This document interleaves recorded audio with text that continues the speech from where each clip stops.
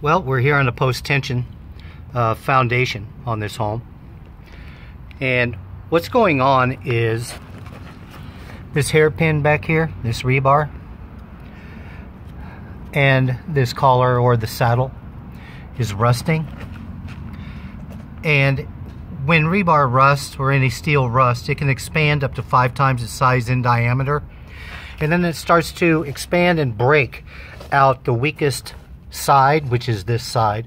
The concrete on the other side of this rebar is very solid, so we chip all of this out to get to this rebar pin here, and we need to clean it all off and rust inhibit it, and we're going to patch it back.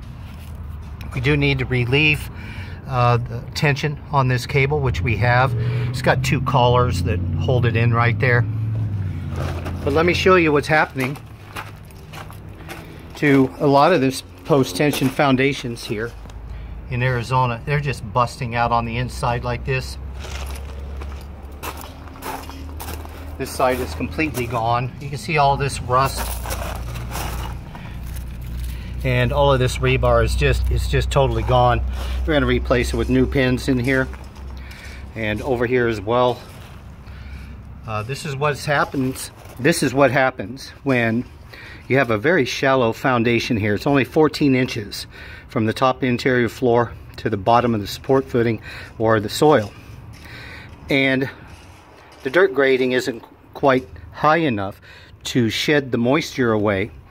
And the homeowner did put rain gutters on here, and they look quite nice. They're directed in the right manner. This is all about moisture getting in underneath and attacking the steel and exploding it, and it breaks everything out on the outside. This is what's going on in Arizona, folks. So take a moment, if you have a post-tension foundation, walk around your house, make sure that you have rain gutters, and the downspouts go away from the home, and dirt grading. Those are the 2 best methods to slow or even stop this corrosion of the reinforcement bar that we're seeing here.